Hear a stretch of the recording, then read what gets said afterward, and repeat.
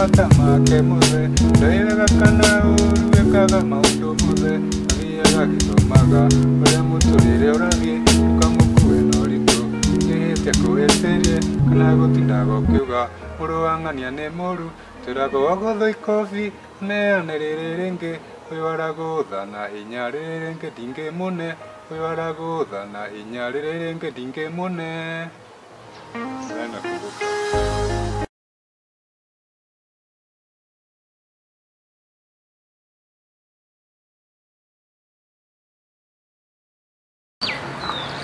Niliweza kusoma kutoka darasa la kwanza hadi ilikuwa ina mix watu wa aina yote, kuna walemavu na wenye hawana ulemavu. So huko pia nikasoma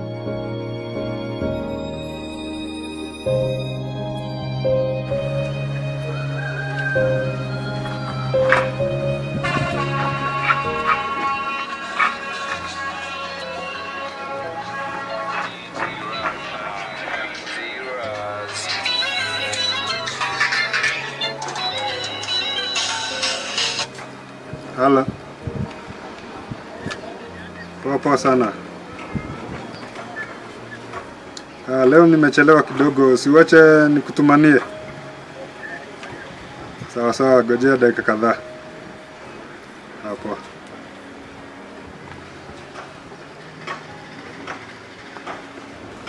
Huwa nacheza niko sawa kwa sababu sijawahi kosa kwa first 11. So na timu yangu mimi ni coach wa timu za shule.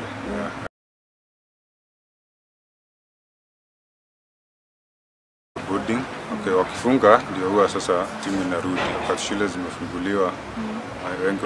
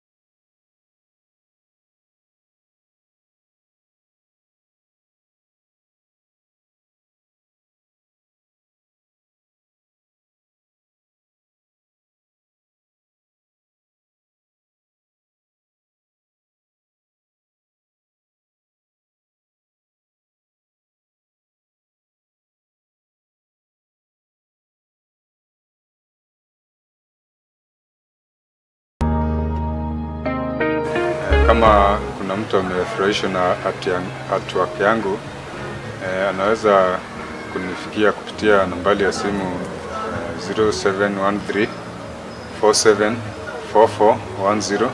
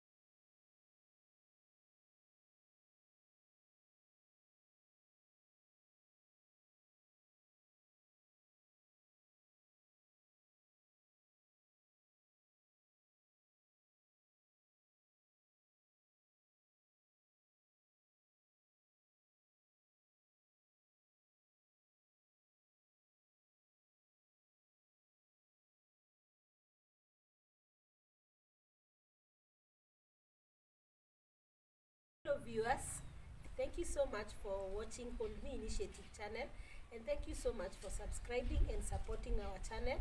And I have another guest here. His name is Harun Mwaura. He's such a great man, and he will take us through his journey and about his disability. I hold them with my heart and in whatever way, in any action, na pia with you people being my support.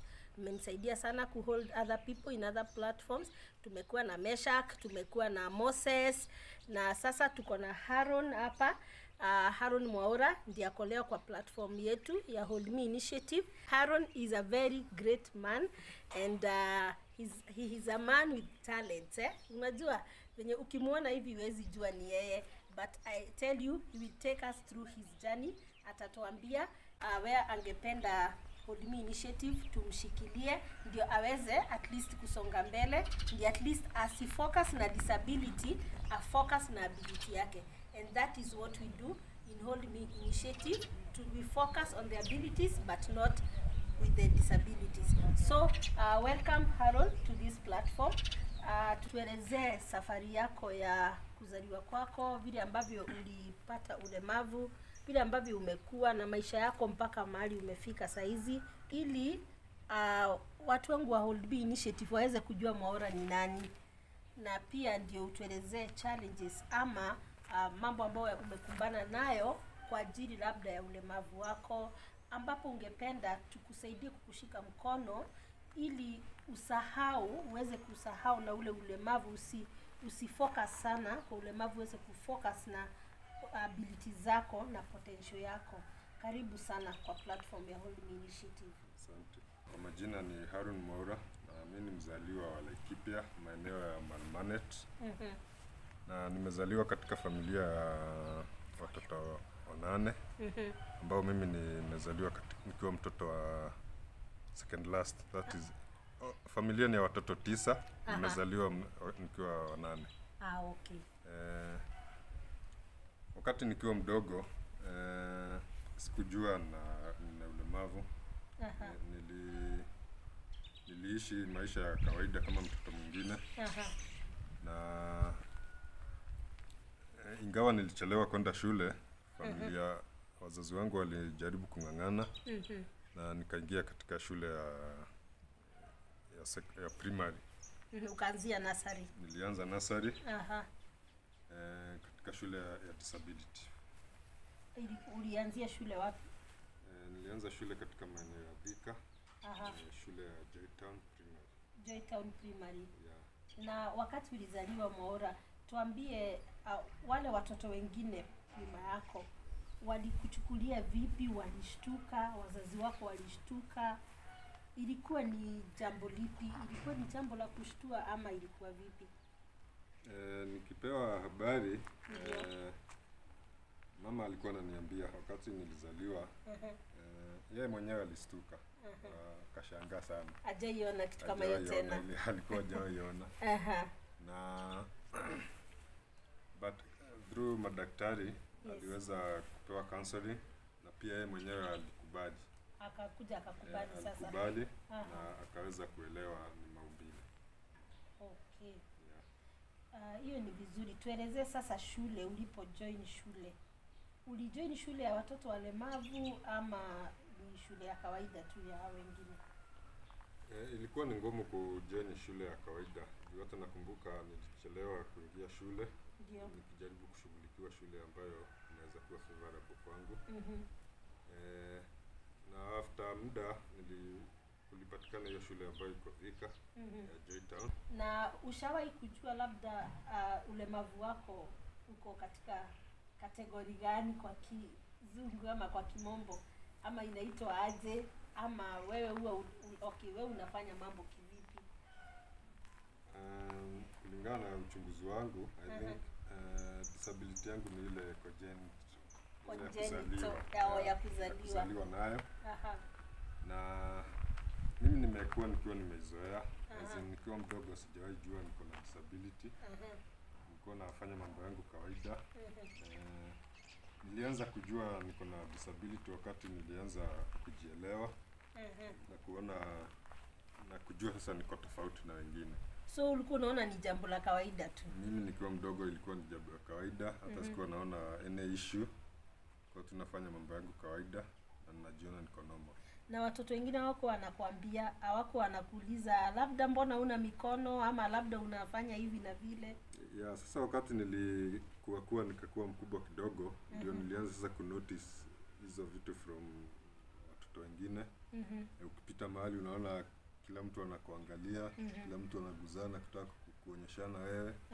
Sasa hapo ndio nikaanza kujiuliza mbona hivi, na ndivyo nikagundua kweli niko na maumbile tofauti, si kama ya wale watu wengine. Nilijoin college in the year 2001. Na nilijoin college inajiita Kenya School of Tourism and Foreign Languages ambayo ilikuwa hapo Afya Center. Hapo nilifanikiwa pia kusoma for 1 year. But through difficulties ya fees niliweza kusimama na sikuweza kuendelea. Kwa hivyo hukumaliza college? Sikumaliza, nilifanya 1 year.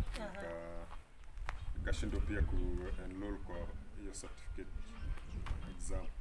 Kufanya hata mtihani? Sikufanya hata mtihani, but nilisoma hadi wakati wa mtihani after nilishindwa kulipa, nikasimamia hapo. Okay, sasa baada ya kumaliza college, ulirudi nyumbani ushago ama what happened? After maisha ya college ilinishinda, nilikuja hii maeneo ya Kitengela. That is the year 2000 sasa? Yeah, the year 2001, 2002 hapo.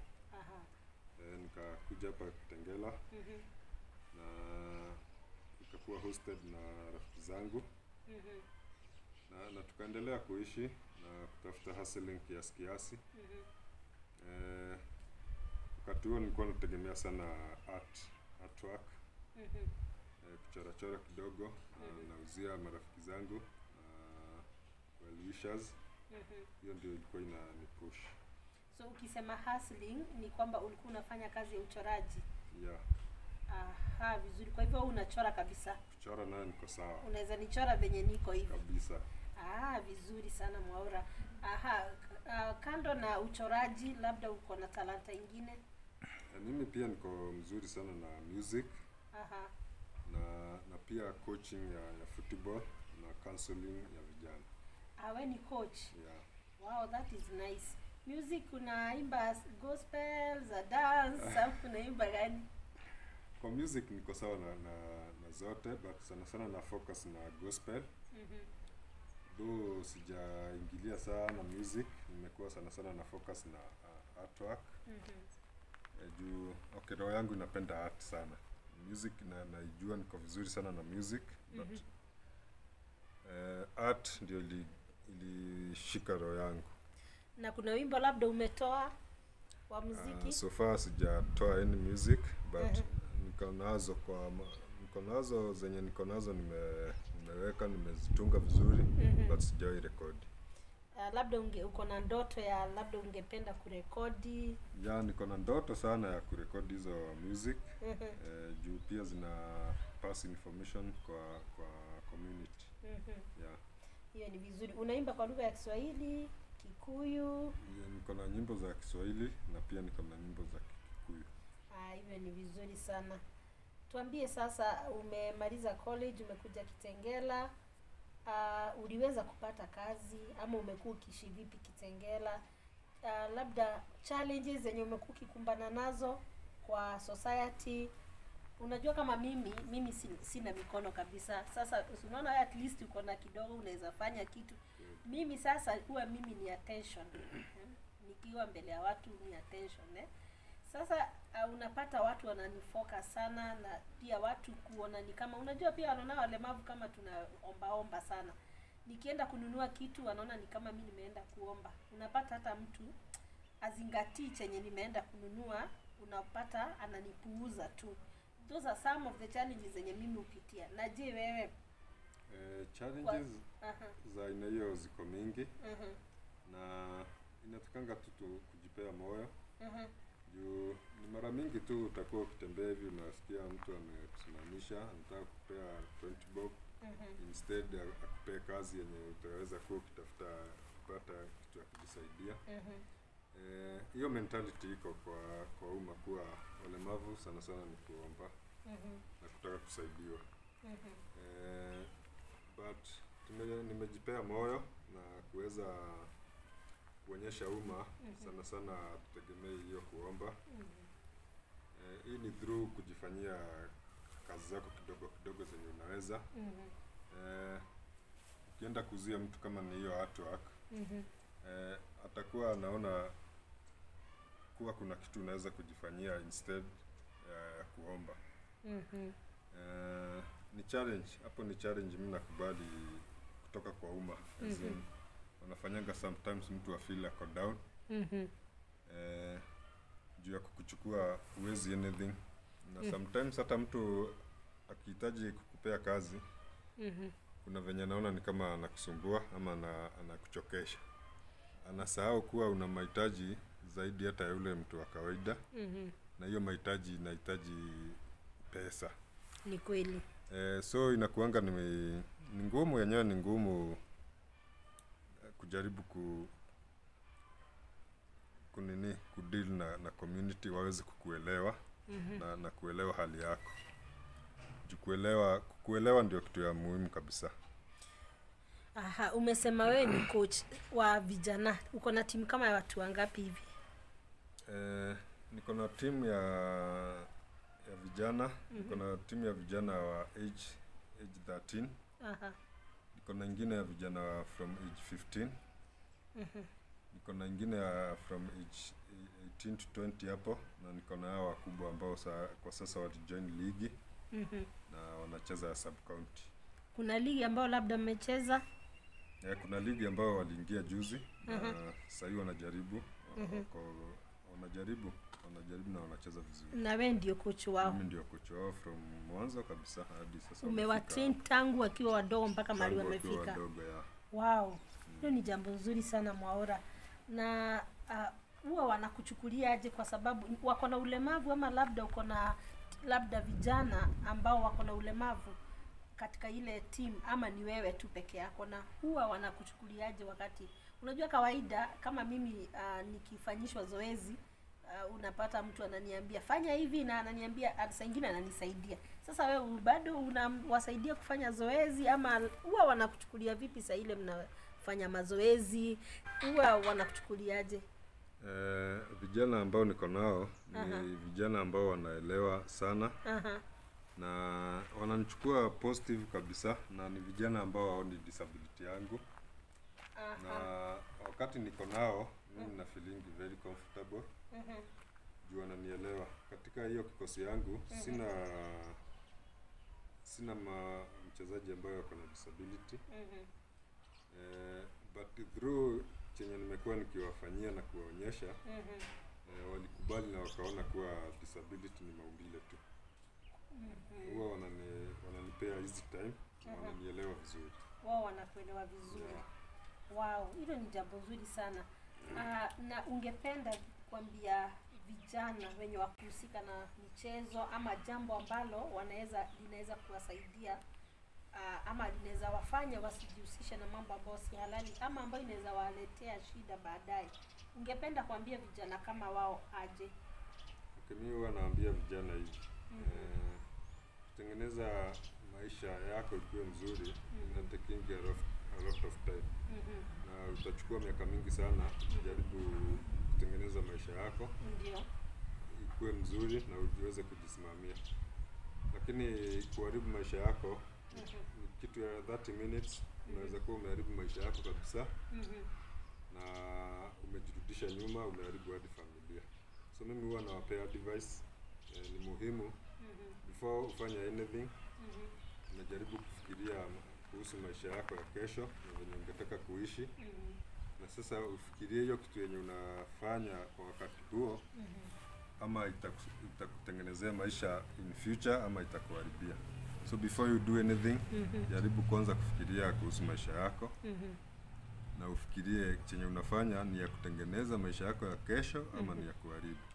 Na pia na encourage sana kujihusisha na shughuli za michezo. kwa sababu wakati uko kwa games ni ngumu sana kukuwa na mawazo yenye itakufanya ufikirie kufanya kitu baya.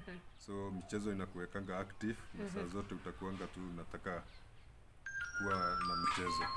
So najaribungi kuwafunza kuwa na passion mchezo juu wakishapata hiyo passion itakuwa sasa ni ngumu kujihusisha na mambo mengine, atakuwa tu anafikiria hiyo game. Hiyo ni vizuri sana Mwaura. Na wazazi ungependa kuambia je wazazi ambao wako na vijana ambao wanawaangalia tu mtu amejihusisha na jambo ambalo si mzuri, labda ni hadarati, labda ulagai, labda kupiga watu ngeta, maana hii mambo iko, na ungependa kuambia wazazi kama hao aje kuhusu kuongelesha watoto wao? Venye ningeambia wazazi watoto wa siku hizi sana sana wanataka kuongeleshwa. Kwa tuna mtoto chini muongeleshe na umwambie vitu za reality. Usitaki kumwambia kitu yenye itamfurahisha. Mwambie mambo na reality ya maisha. Ndio akifanya chenye anafanya afanye akijua. Pia ni vizuri kuwa advice na kuwa encourage, kujihusisha na kuwa support, kujihusisha na michezo ya aina yoyote. Na pia ni muhimu ukiona mtoto wako labda hakusikii, ni vizuri kutumia coaches. Juma coaches wana njia zao za kuvutia vijana kwa michezo. Kama mtoto hakusikii, tafuta coach yoyote mwenye unajua, ndio uongee na yeye muelezee. At least mtoto anaweza sikia coach zaidi mambo na michezo kuliko mzazi. Niko based wapi? Okay, timu yetu iko based hapa Kitengela side za Nivali. Na tunajiita Nivali Sports. Kwa sababu tunajihusisha na michezo na pia tunajihusisha na mambo ya jamii. Tunaendanga pia kusaidia mahali tunaona tunaweza. Na pia kusafisha kwa maeneo. Hiyo ni mambo ambayo tunafanya. So sisi ni kama group ya sports. But hatufanyi sports peke yake, tunajihusisha pia na mambo mengine. Mmejisajili? Ni group ambayo imejisajili? Group yetu imejisajili kwa ofisi ya social services. Kwa ofisi ya social services. Yeah. Wow, vizuri. Labda ungeweza kuongea na Wizara ya Michezo, uambie Ministry of Sports, uambie nini ungependa kuambia kuhusu michezo na kuhusu youth na michezo? Ministry of Sports na serikali kwa ujumla. Kitu yenye ningewaambia kuhusu na vijana na michezo. Kwanza maeneo ya kuchezea, viwanja. Viwanja ni vitu muhimu kwa community. Juu hata mkitaka kucheza na hamna mahali kwa kuchezea itakuwa ni ngumu. So kama serikali yetu ya county pamoja na serikali kuu na Ministry of Sports wangeweka mpango wa kujua kila maeneo kuna viwanja vya kutosha, kwa sababu vijana ni wengi. Vijana ni wengi na sometimes wakienda mahali wakute hawana nafasi, wataenda kujihusisha na mambo ambayo ifai. So challenge ya kwanza inakuanga viwanja, kwa sababu hata sisi sahii mahali huwa tuna train ni shamba tu ya mtu, tulienda tukatengeneza kiwanja na kwa bahati nzuri akatukubalisha tukuendelea hadi siku yenye ata develop hiyo eneo lake. So siku yenye ataamua ni kudevelop tutabaki hivyo bila kiwanja. So ni muhimu kukuwa na viwanja mingi. Alafu hizi vitu ambazo zinahitajika kwa sports kama mipira, vitu za kutrain. Hizo naona ni vizuri kama serikali ingekuwa inasaidia vijana. Ili at least wanaacha kukuwa na gharama kubwa ya kupata hizi vitu. Pia side ya nikiongelesha FKF kidogo.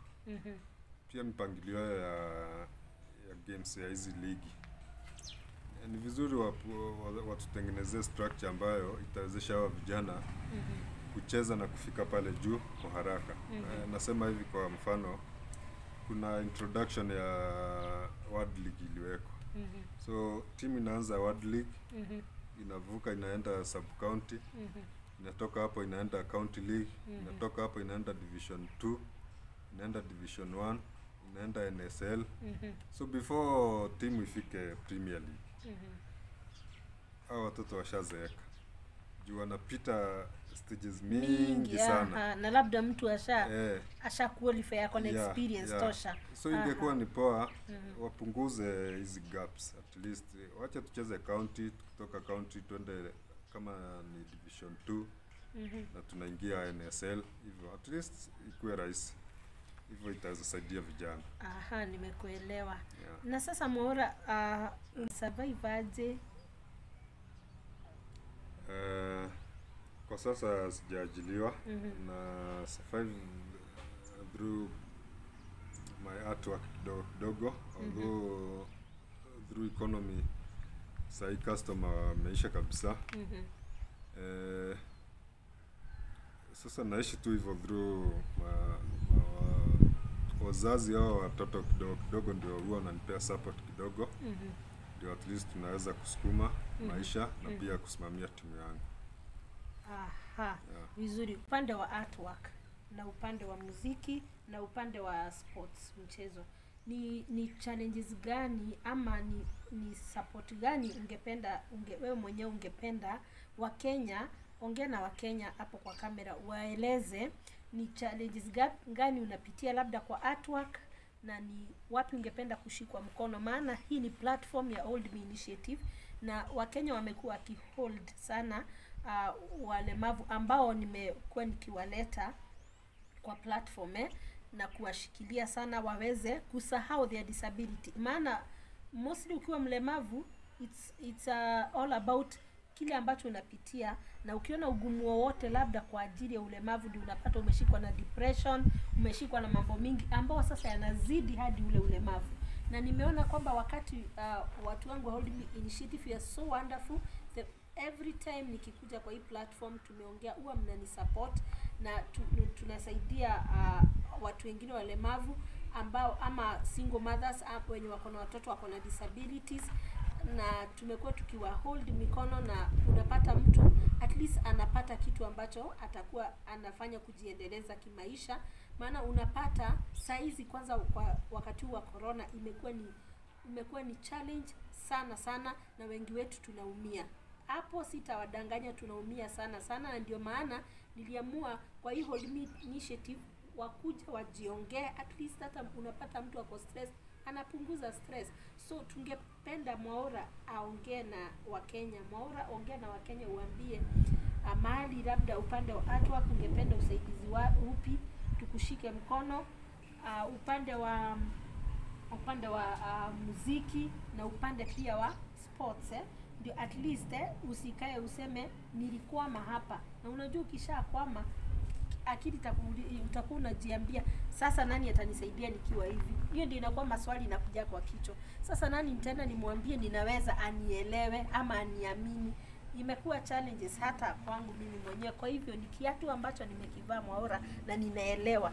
Ukiona nimeamua kuzungumza na walemavu wenzangu ni kwa sababu naelewa kiatu ambacho wanakivaa na mahali ambapo kinawafinya. So naomba Wakenya mtumsikize Mwaura, tumshike mkono, wacha tueleze ni wapi labda amekwama, tujikusanye tumshike mkono. Atatupea namba yake, nitawapea pia paybill ya HOLDME Initiative. Mwaura, tueleze. Nianze na artwork.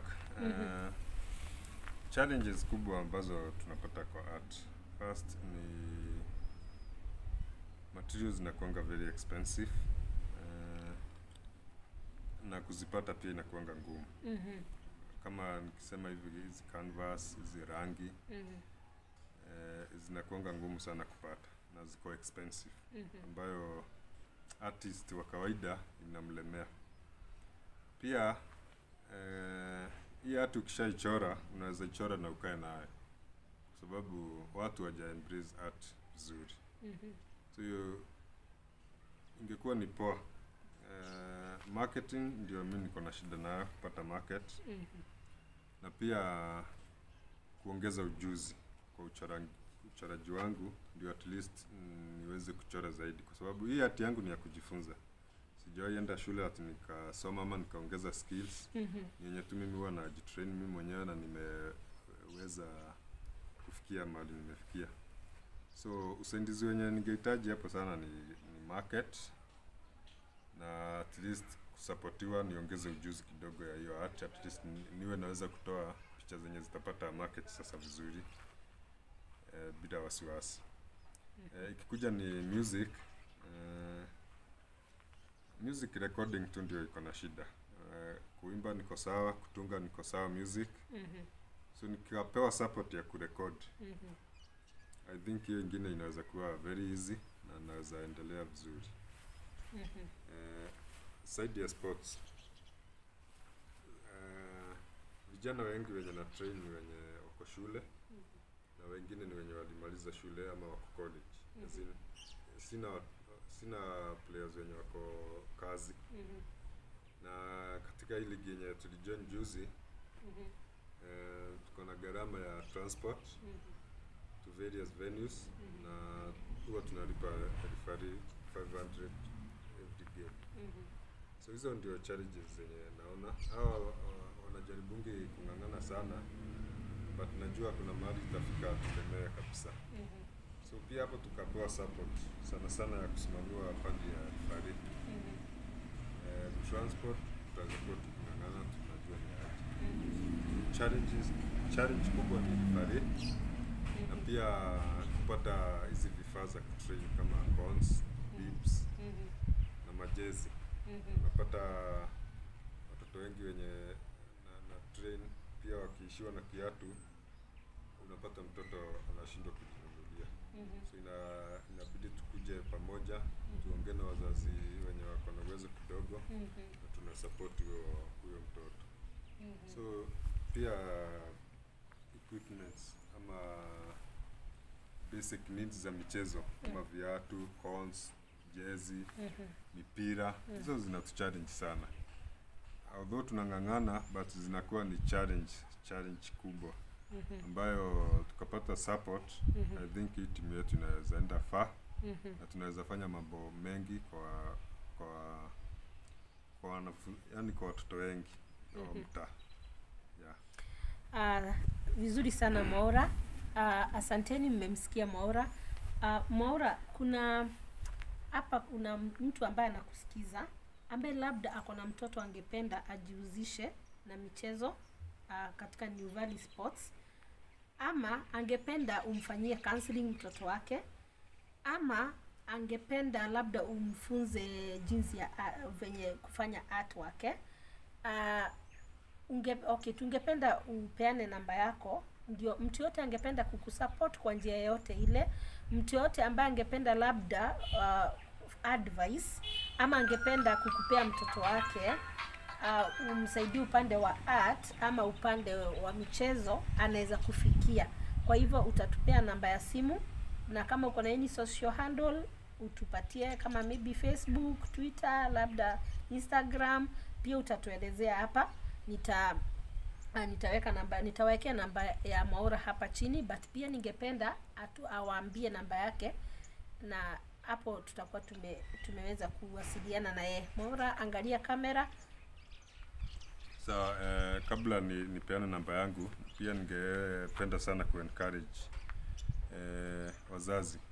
Ni vizuri kuleta watoto wenu katika sports, na muwalete watu join, ili at least tuweze kuwa train, na tutaweka busy na wakuwe occupied wakati hawana shughuli mingi. Hiyo itawawezesha kujaribu kufocus na kudeal na mambo ambayo inafaa. Namba yangu ni 0713474410.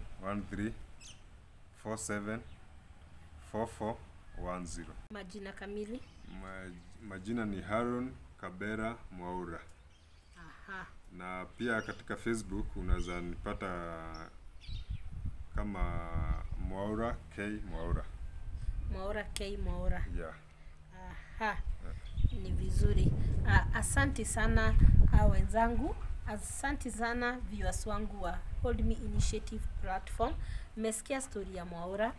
Naomba tumshike mkono, na pia tuweze kumletea watoto waweze kuwa coach, aweze kuwafunza mambo ya michezo. Umesikia ako na timu kubwa kweli kweli, na pia tumsupport ndiye asikuja akakwama. At least unaona vile wanamuencourage pia yeye, na anajua hiyo team pia ni motivation kwa maisha yake, whereby pia ako motivated kuweza kuendelea na maisha na familia, labda bibi, watoto. Okay, kwa sasa sina familia. Familia yangu ni wana mchezo. Ndio na feeling ni familia yangu. Ni kitu niko nayo kwa mind, but through challenges zenye niko nazo sitaki kujiongezea challenges zingine. So ni heri ningangane kwanza kufocus na maisha yangu. Nikisha kuwa stable vizuri, sasa nitaweza bring in wengine. Unajua kuna mwingine aliniambia already mimi niko na disability, sitaki kuongeza disability nyingine kwa maisha. Ni kweli. Enyewe sio rahisi. Najua sio rahisi, but ni vizuri pia, maana miaka inasonga, ni vizuri pia kukuwa na familia. Vizuri sana Mwaura. Watu wangu wa HOLDME Initiative saa nyingine huwa wanawatembelea. So unaweza pata labda anataka kutembelea, shangae uko na familia, unaona ni vizuri kukua clear. Asante sana watu wangu wa HOLDME Initiative. Imekuwa ni wakati mzuri kuongea na Mwaura, na akatueleza safari yake ya kuzaliwa kwake, vile amekuwa na ni nini ambacho anajihusisha nayo kitengela. Nimesikia disability ni maumbile tu, akili iko sawa, kila kitu kingine yote iko sawa, ni hii outward tu, ama unapata disability iko in different forms, but the other things are okay. So ni vizuri uweze unaweza kueleta on board, unamsikiza, unaona ni wapi labda amelemewa, mali ukimshika mkono anakuwa complete. Kwa hivyo ni asante sana Mwaura kwa kukua pamoja nasi. Hadi wakati mwingine, kwaherini.